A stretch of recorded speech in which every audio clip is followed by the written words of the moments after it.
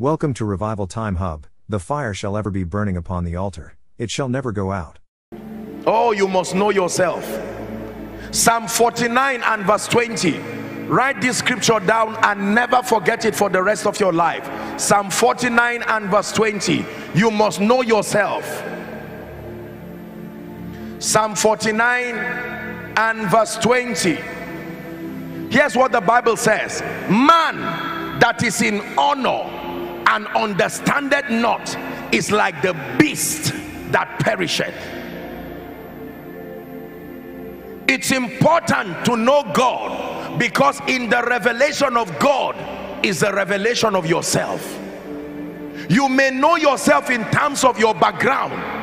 You may know yourself in terms of your tribe. You may know yourself in terms of your earthly family. But it is important that you understand your spiritual identity. And I want to show you from the Word of God two things that the Bible says about you. Number one, John chapter 1 from verse 6 and 7. Please give it to us quickly. John chapter 1 from verse 6 and 7. You must know who you are. There was a man sent from God whose name was Joshua Selman. There was a man. Look at the origin. Someone prophesied, say sent from God. Say it about yourself, sent from God. I know that you may call yourself a Yoruba person, an Igbo person, a Hausa person, an European, an African. All of those things are just the physical geography. But the Bible traces your origin. It never said there was a man who came from his mother or came from his father. The Bible did not even say there was a man who came from God. You did not come, you were sent. That means God is not scratching his head wondering what you will do with your life. There was a space allocated for you. Sent from God. Sent from God. When you arrived the earth, they gave you all kinds of names. They called you Joseph, they called you Abiodun, they called you whatever is your name. But let me tell you the truth. You must understand that you came from God. And the Bible says, he that cometh from above is above all.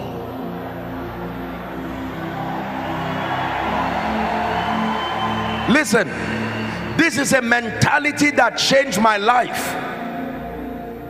That means there is an advantage I have beyond my background. There is an advantage I have beyond the geographic reference you may associate me with. We live in a world today where one of the biggest problems of young people is identity crisis. The inability to have a scripture-based understanding of who you are. Unfortunately, we live in a world today that prides in suggesting all kinds of things. If you do not know who you are, the world has a plethora of templates that they will make you pick anyone from. There are people who have become weak because the world told them they were weak. There are people who have become mediocre because the world told them that. Remember when the spies, the 12 spies, returned back, some of them brought an evil report and they said we were in our own eyes like grasshoppers. He never said we were in the eyes of Satan. He never said we were in the eyes of God like grasshopper. Based on our own perception, this is our conclusion, that we were like grasshoppers. And Caleb stilled them and said, let us go up at once, for we are able. That's why I raised that song. It's not just a song that you should sing just casually. It's a revelation. You must know who you are. You must know who you are. The world that we live in will bully you. Look up, please. The world that we live in will bully you. Many of us, you go to high institutions of learning and you will see all these people carry, you know, different forms of living, and they can bully and intimidate you.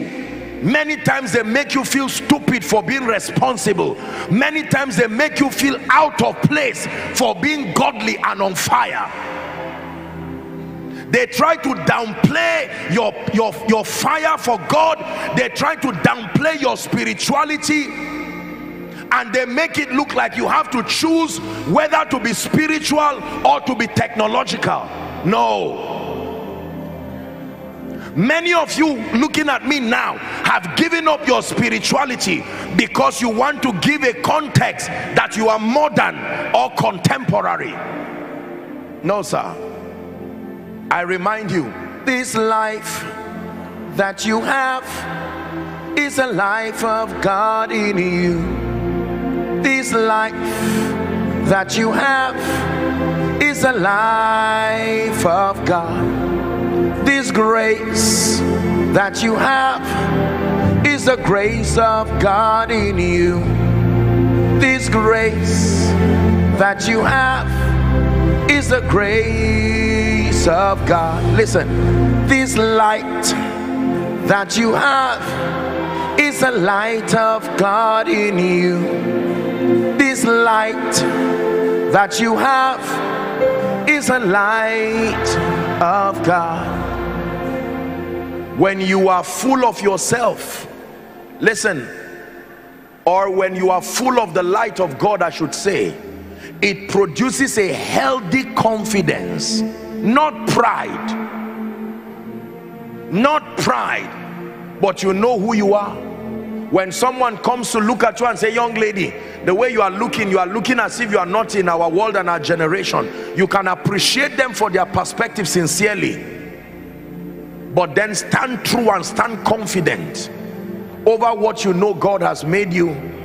You see that our generation is bankrupt of conviction. We can become anything depending on who is talking. No, there are many of you, God is raising you to be the next apostles and prophets and evangelists, but right now you are about to give up that noble call because of some ill-informed, respectfully speaking, arrogant people who are in ignorance, who want to downplay your passion and your fire for God. Some of you will be the next politicians, some of you will be the next heads of government, and while you are walking in the path of discipline and responsibility that leads to this kind of enviable destiny, there are ignorant people who cannot do much in your life but will downplay your passion and commitment. I remind you, this life that you have is the life of God in you. This life that you have is a life of God. Listen, the next time anybody wants to bully you out of your conviction, out of your identity, you don't need to fight. Don't waste your time trying to defend yourself. The Bible says, having done all to stand, stand. You don't have to fight and quarrel and insult people. No. If someone looks at you and feels you are stupid, no problem. Did they not think Joseph was a fool? But later on, when he became prime minister,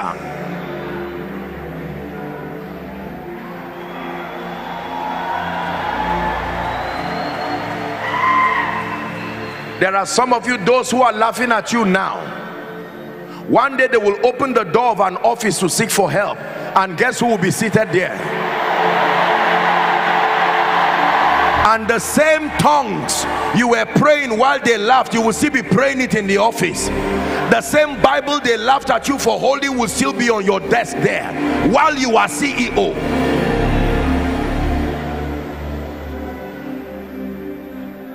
I won't go back, can't go back to the way it used to be before your presence came and changed me. I won't go back, can't go back to the way it used to be before your presence came and changed me. Please hear me. By this admonition, God is already speaking to someone. You have already come too far. The world is making you look like you are wrong. Receive the grace to continue. Receive the grace to continue. Many may be making you look like a fool for being a prayerful person. Receive the grace to continue. Many may make you look like a fool for being a disciplined young man or disciplined young woman. Receive the grace to continue. Many may make you look like a fool for loving the word of God and being a student of scripture. Receive the grace to continue. Many may make you look like a fool for turning down supposedly nice opportunities to honor your convictions. I assure you, at the end of it, God will compensate you. Hear me. There are some of you right now, you are about to lose your identity simply because of friends. Apostle, I'm tired of being alone. Can I tell you, there is a friend that's sticketh closer than a brother. It is better to walk alone and be in the right direction than to walk with a crowd heading nowhere. Did you hear what I said? It is better to walk alone and be headed the direction of destiny than to walk with a crowd that is bankrupt of vision and going nowhere. Please sit down as we wrap up.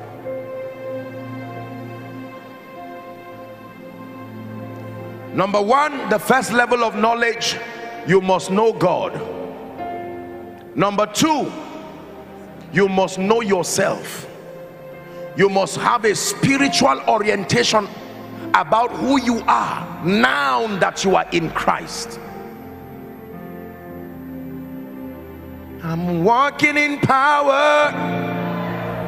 I'm walking in miracles. I live a life of favor. I know who I am.